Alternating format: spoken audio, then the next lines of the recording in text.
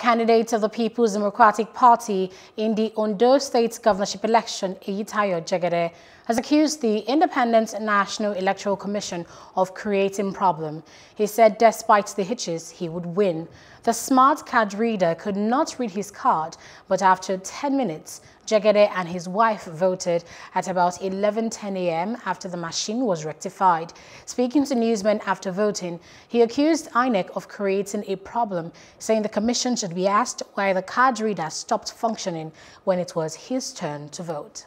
Amadine Oyi, senior correspondent, Plus TV Africa, joined us live from Ondo State. Thanks, Oyi, for joining us.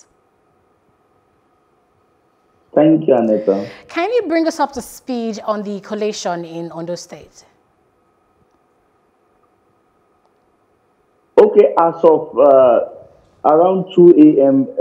Yesterday night, about 12 local government areas had already been released by Independent National Electoral Commission, INEC.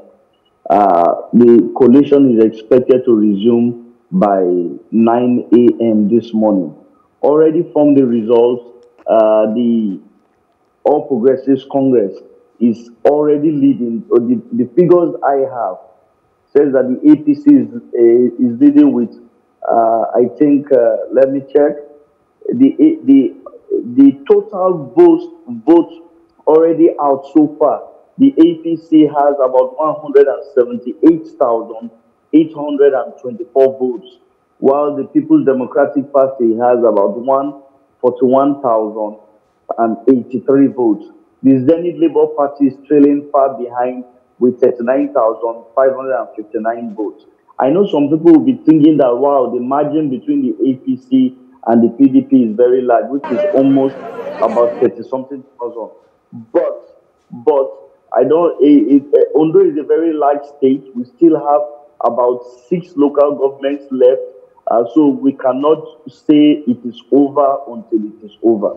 Indeed, Amadine. And how about the riverine communities? Are we likely to have the results from riverine communities by 9 a.m. resumption time? I don't think they will all be present by 9 a.m. Remember, if we recall the Edo experience, we had almost the same number of local governments, with about one local government that had a very large riverine community. That was Ovia Southwest. That didn't come till much later, till around 12:01 in the afternoon. But for Ondo has a larger riverine community and has more local government areas that have large riverine communities. So I think the riverine communities are usually the last votes that will come in, because if you recall that they have to collate after their own collation at the units and what they have to now start crossing the rivers, which also still takes time. Remember that when they were taking the materials, there was a boat mishap. So now the INEC officials will be much more careful, and they will not want to take anything for granted. But be that as it may, we still believe that the riverine communities will come in by midday today. And what's the general mood in the state, especially the state capital, Akure, where you are presently? You heard the people talk about the election being free and fair.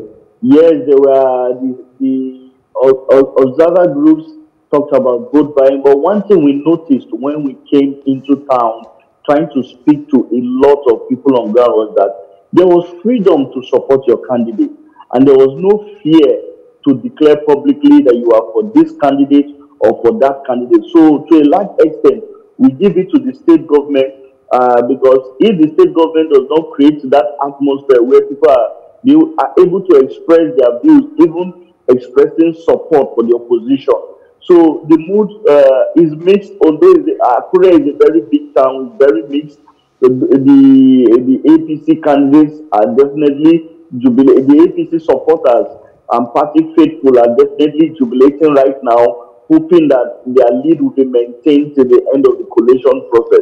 All right, but the PDP supporters know that it is not yet Uhuru till the last local government is announced by INEC. Indeed, I will be staying tuned for the other updates from you and Ondo State.